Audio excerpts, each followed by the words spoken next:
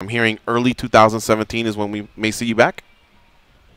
I would like that. You know, that's what I'm working towards, and the best I can say is I'm healing. It's the positive direction, and every day is all about improving myself, and just time really is what it takes at this point right now, and just being excited for the future, though. Mm-hmm. What can you clarify to us in terms of your injury and how it happened?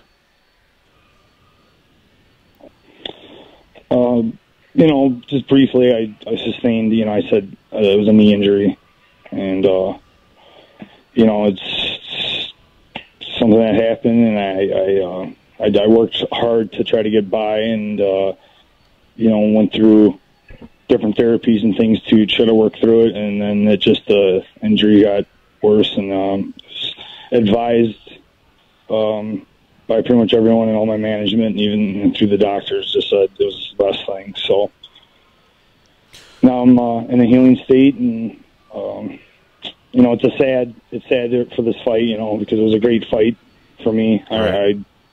I really feel that way, and I feel like a lot of people are excited. It was definitely adding,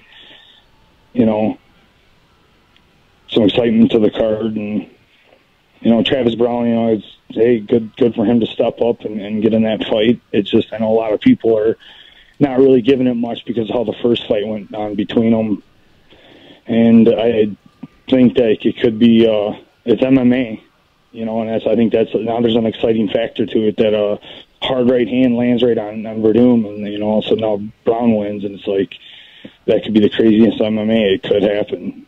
And right. For me, I'm just tangent this right into, I'm watching. Obviously, been trying to watch the fights, and obviously paying attention to Verdum. But whatever happens in this fight, it's like, I got to get ready. I hope that I can take on the winner of that fight. I hope I can be ready and work within the time frame to establish that and be ready for that.